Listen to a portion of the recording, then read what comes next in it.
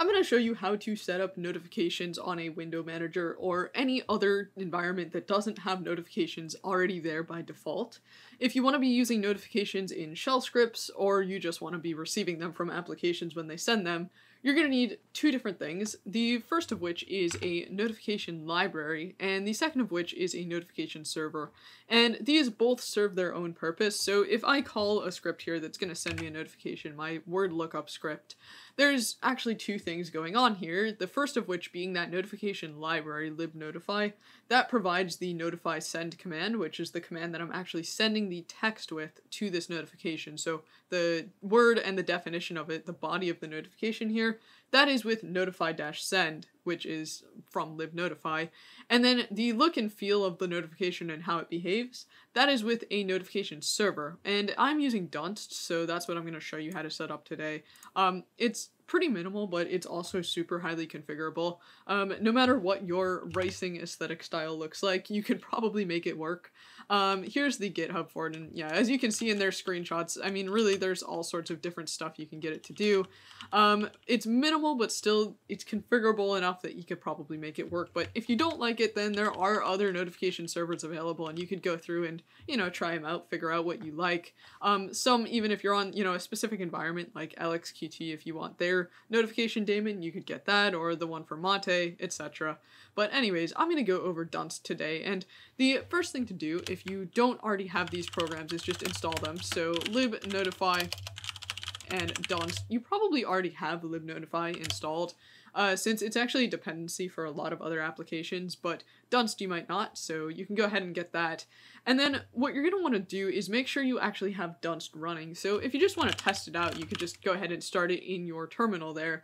But if you want it to auto start, you could stick it in your exinate.rc, or if you have a auto start patch for DWM, put it there, or even a login script, or as the Arch Wiki advises, you could just make it a dbus service if you prefer to do that.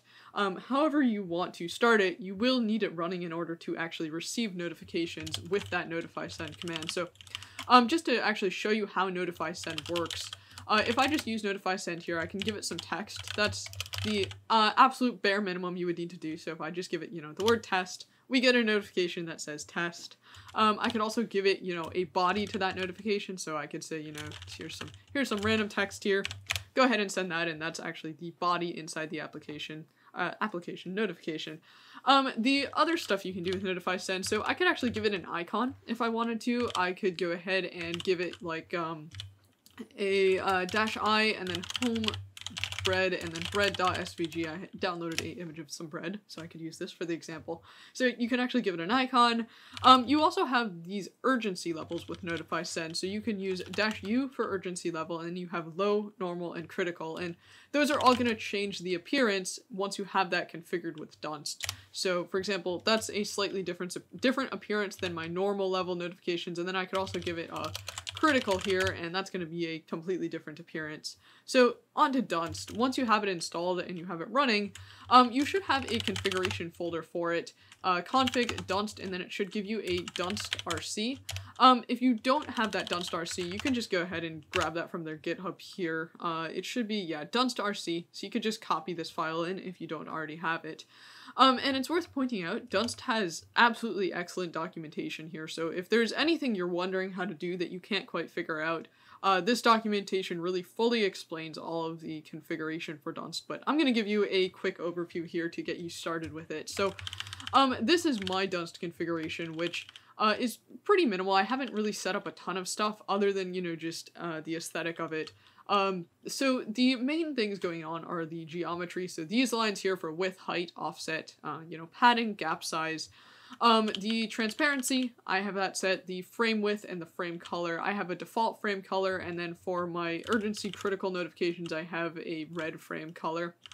And then I have icon size. If I ever use an icon, I have a markdown format for it, the default formatting set up. I have colors set up, and I'm actually getting my colors done via Pywall, which I will put a link for that in the description. I've talked about it a bit before. I'll probably talk about it again at some point, but Pywall is just running a script.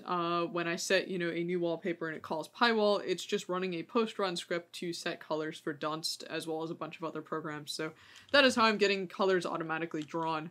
And then I just have timeout set for default notifications, and it's worth noting all of these can actually be overridden with notify send. So even though my urgency critical timeout is by default 15, I could overwrite that. So if I, notify send here, -u critical, I can just use the -t flag, and I could say like 100 milliseconds, which is going to be super short. And then it like goes really, really fast there. You can barely see it. So you can override your default settings, but these are the defaults just in your Dunst RC file here. And speaking of defaults, let's actually look at that default configuration since it's quite a bit longer.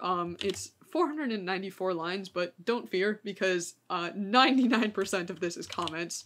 Almost all of this is just comments explaining how this works, which is great because if you don't already know what these settings mean, you should really be able to figure it out based on these comments. They're very, very explanatory. But just a couple things to point out. So the thing with the dynamic versus constant width and height, this is essentially what's allowing you to have different sizes for different notifications. If you wanted, for example, if you have a notification with just one line of text, so if I just use notify send, and then I just do test, that's just one line, and that's obviously quite a bit smaller than if I run my word lookup script, or, well, let me find a word. If I now run that word lookup script, that's a much bigger notification than just the word test. So that is with dynamic width and height. Whereas constant width and height would set it to just one size and only one size. So dynamic lets you set between two different values. So that way, if I had a dynamic height from 0 to 300, it could be a size 0 pixel up to size 300, and then after size 300, it would start truncating it. So that's a just short explanation of the geometry there. The other part of the geometry is actually the positioning of the notification. So you can set it to be top right or, top left or, bottom right, etc.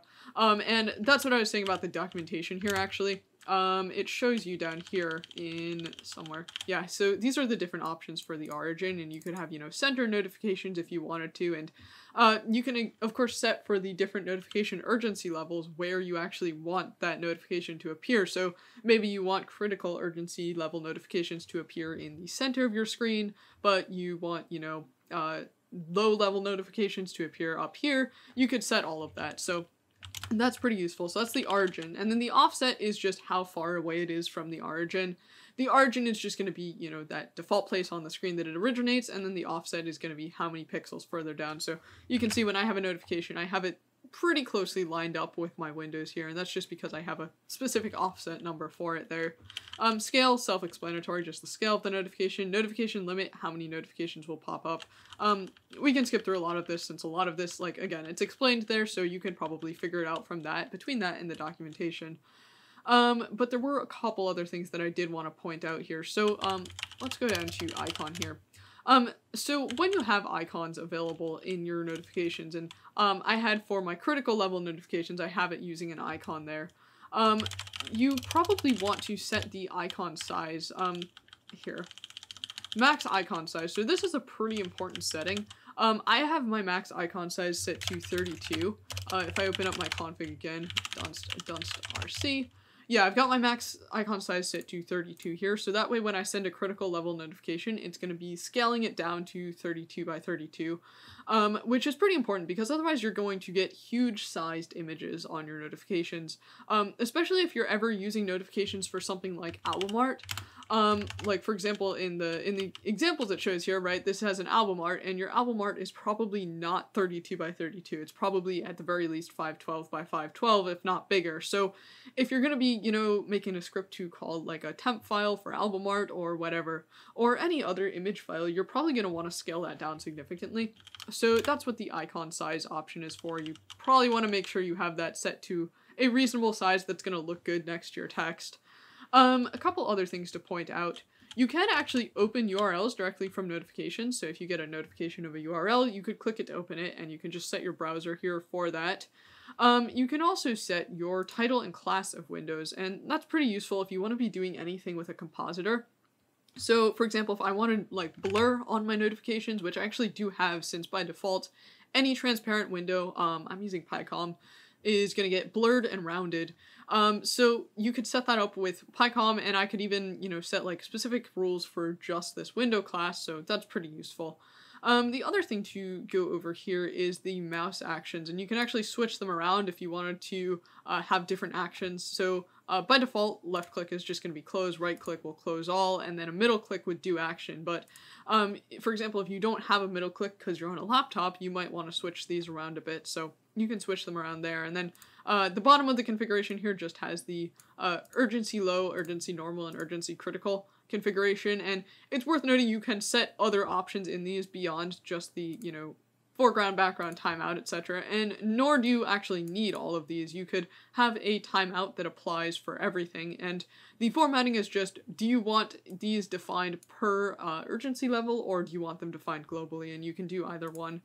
Anyways, that's about the main things in the Dunst configuration. Like I said, the documentation is super good here, so if there's anything you're struggling with or can't figure out how to do, definitely try looking at the documentation. But if you still can't figure it out, feel free to leave a comment, and if there's questions, I'll try to reply.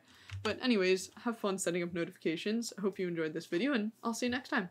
Peace!